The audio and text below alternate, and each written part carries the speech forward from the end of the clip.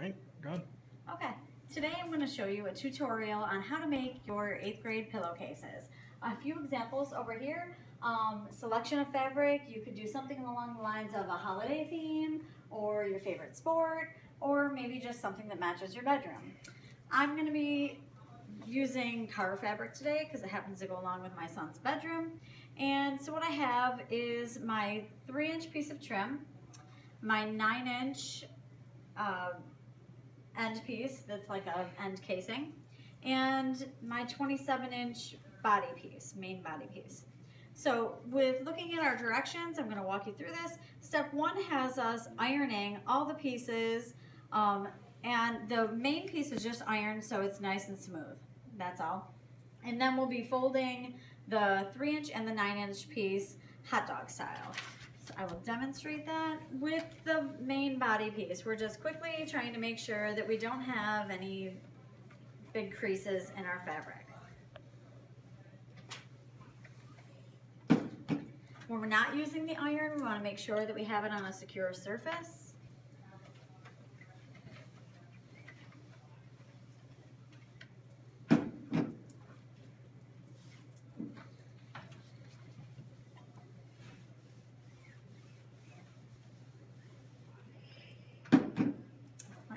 I'm going to take my main body piece and just fold it neatly and set it aside.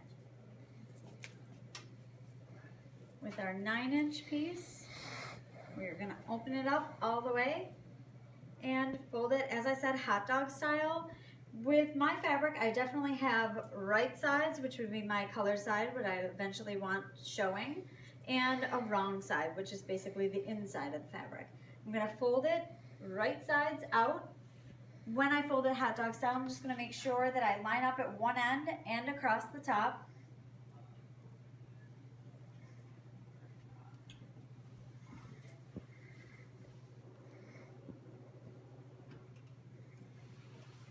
And then I'm going to take my iron, make sure that I stay lined up, and press it so I get a nice crease.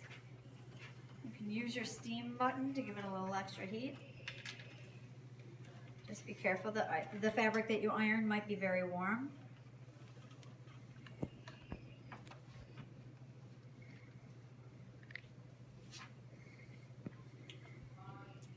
Okay. I'm going to fold my 9-inch piece so it stays nice and neat, and just set it aside. And now with my 3-inch accent strip, I'm going to do basically the exact same thing. Fold it hot dog style. This one's a little more difficult to keep in place, so I'm going to start at one end, get a certain amount of it lined up, and then I'm going to bring my iron over and iron a section, and then I'm just going to line it up as I go.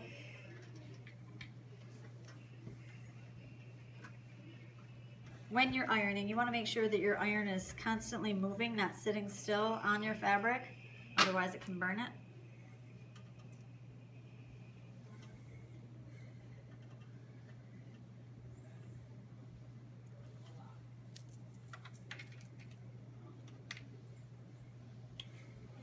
If you don't line up exactly, like I see there's a little differentiation in the fabric here, that's okay. As long as it's small, it should not matter. It should be taken into our seam as we're sewing.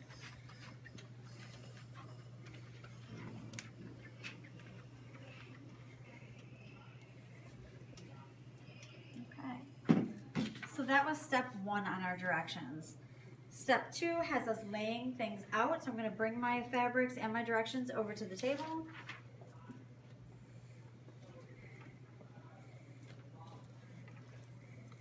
And step 2 says lay 9-inch border flat, unfolded with right sides up. So I'm going to open this up, and my wrong side is going to be facing down on the table, my right side's up. And it says rough edges away from you. Rough edges are on either side though. So at this point I just have my 9-inch. Step 3 says lay 27-inch body flat with right side up, lining up with the 9-inch piece. Opening.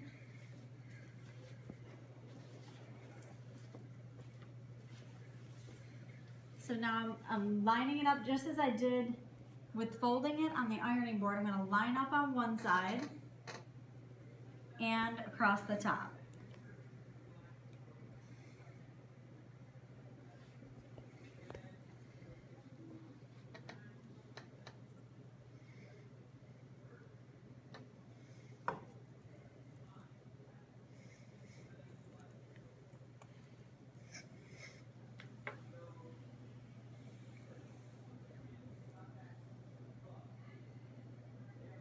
So here it's overlapping a little bit, but that's just because my fabric is slightly off. That's not much though, we can deal with that, so it's pretty well lined up. Our step 4 says lay 3-inch accent strip folded right side up. So the folded raw edge, which is the part when we folded it together, those raw edges are what met up here.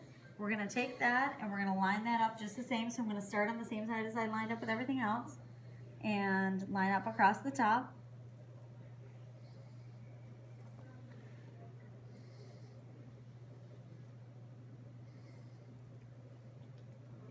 And now I'm gonna put some pins into my fabric to hold things in place. Grab my pin cushion.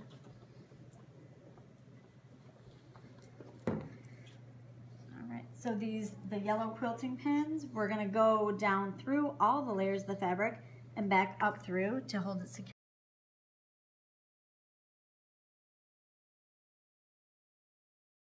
My fabrics don't line up exactly, they're slightly off. That's okay, we can trim that a little bit later. Now what I'm gonna do, my directions tell me to roll the body of the pillowcase up like a thin tube. So I'm going to take my fabric and fold it not quite in half, but fold it up a little bit so it's more manageable. And then I'm going to try to roll it evenly.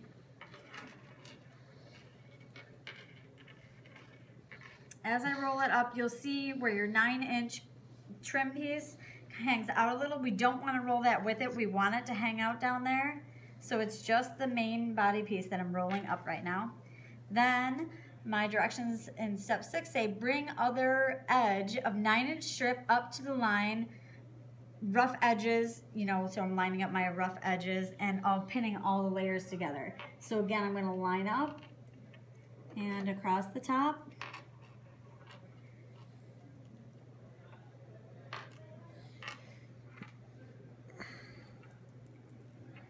And then what I'm going to do is go hold those fabrics together, all the layers, pull my first pin out and just add in the last layer.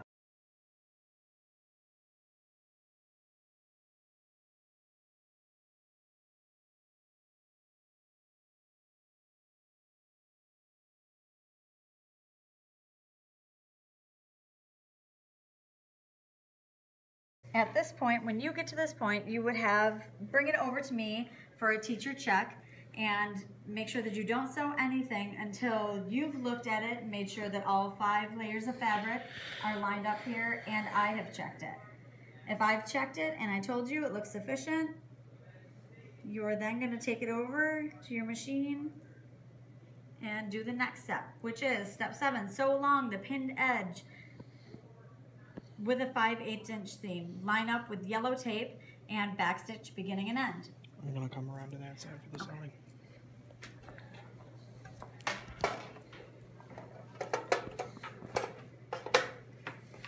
My machine's already threaded. And here, the bulk of this is going to be in your lap for a moment, so you may need to reposition a few times to keep yourself comfortable and not poke yourself with pen. Okay, at the beginning, we're lining up, so our fabrics are lined up with the yellow tape on our machine, which is the 5/8-inch seam.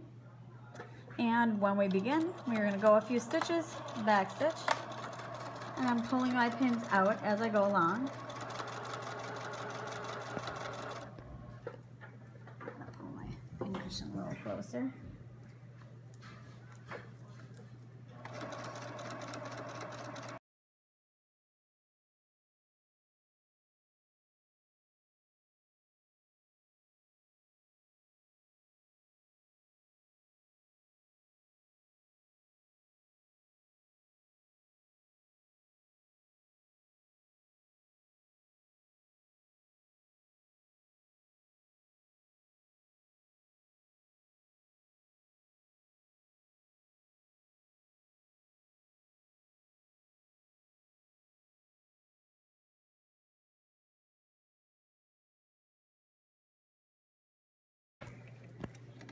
Remember to pull your thread long so you don't have to rethread it.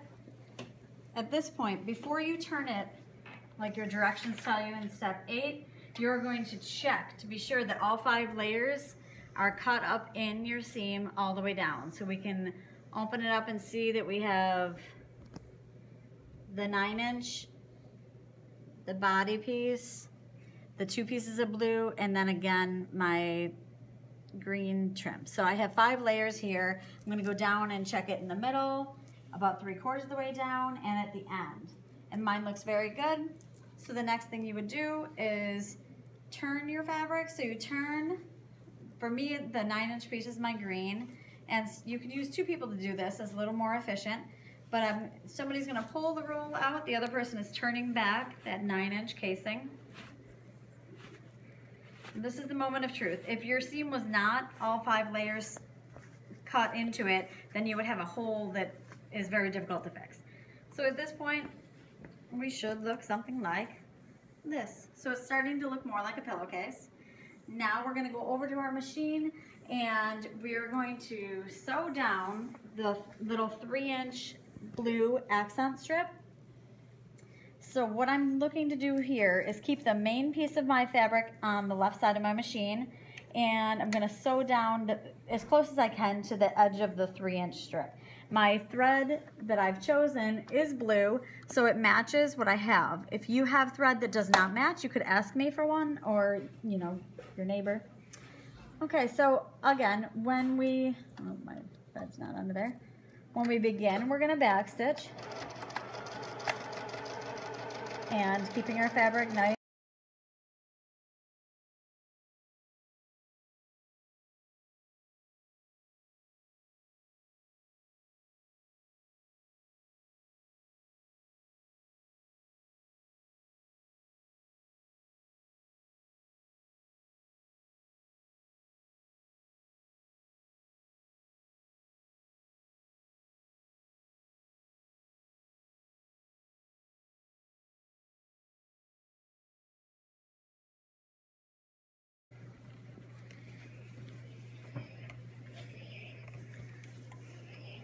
And basically what I'm doing is ironing the blue or the green away from the blue so that seam is as exposed as it should be.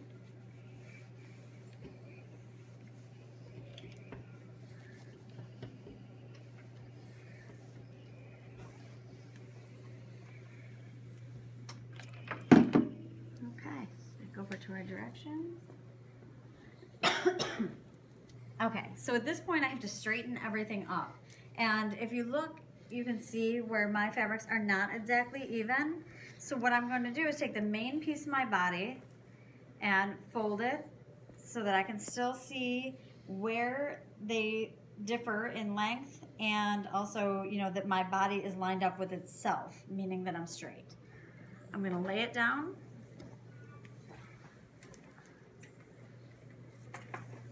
And here, I think a yardstick and a pencil would be very handy, so I'll be right back. I have a pencil right here. Thank you. No problem. All right, so with my yardstick, what I'm gonna do is try to make as straight of a line as I can, and I'm lining up with my shortest fabric, which in my case is the blue one. I'm just going to make a line there. You could also use tailor's chalk for this. So tailor's chalk for this. So tailor's chalk, regular chalk, or a pencil.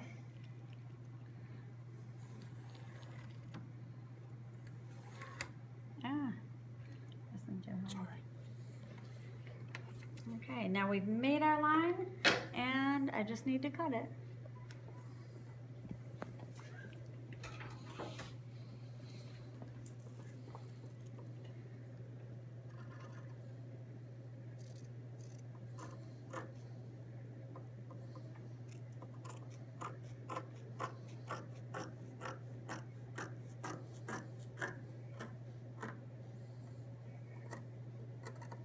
Thicker up at the top.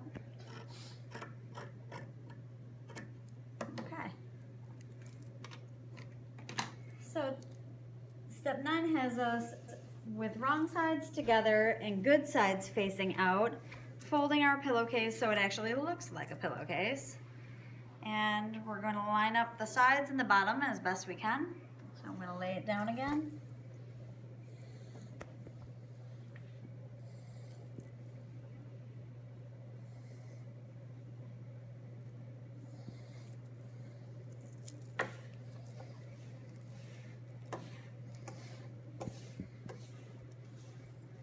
Here, when you're smoothing your fabric, it might feel like it doesn't line up exactly right.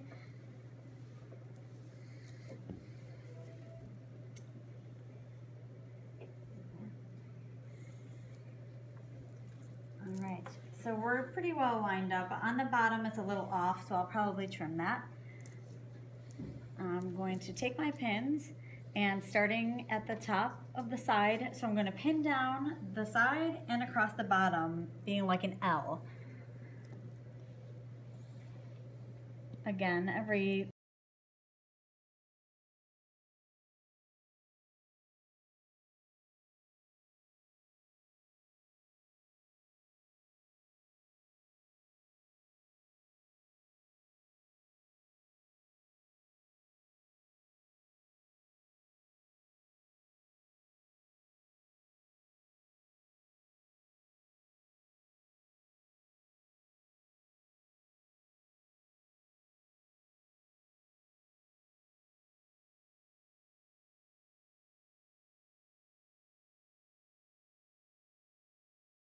show me your pillowcase that you've lined it up and pinned it in place, and I would check, okay, that looks good. I would look on both sides, make sure that you're fairly well lined up, and you would go over to your machine and sew just the same side that's pinned.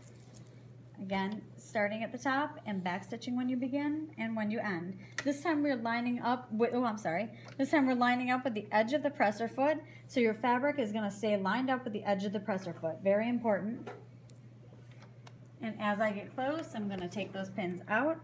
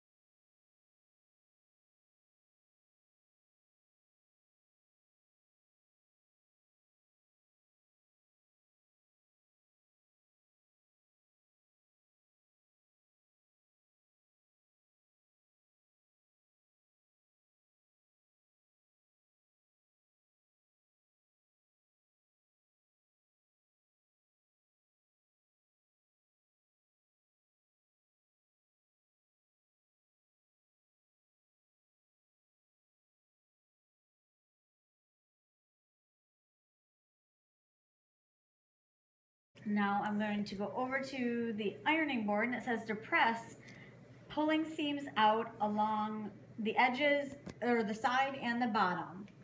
So I'm going to come over here. And what I mean by pull your seams out is to kind of, what I usually do is go in with my hand first, push them out, and then I kind of lay it flat. And I want to make sure that I pull that seam out as much as I can so that it doesn't kind of suck back in. If you just go over and iron it, it'll kind of curl in, and that's not the desired effect. So I line mine up.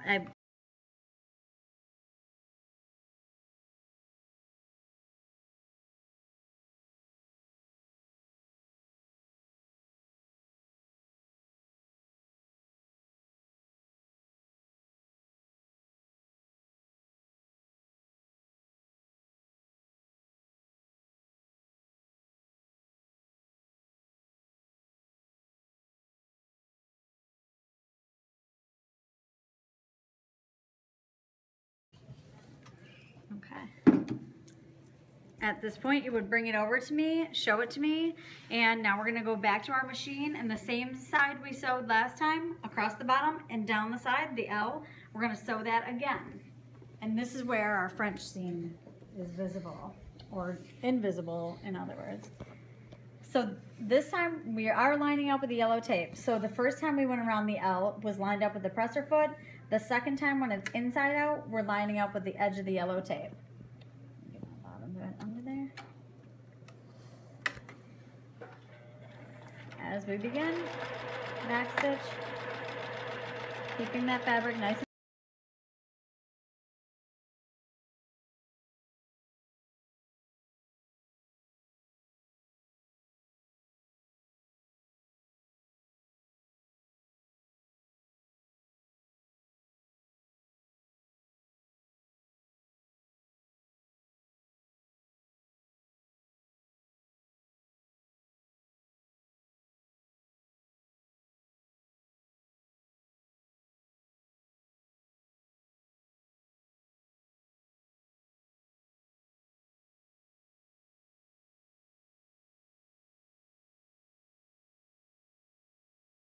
and we are done. So I'm going to turn it inside out to show you what it should look like. We're going to trim any loose threads we have hanging around. Be careful not to cut your project.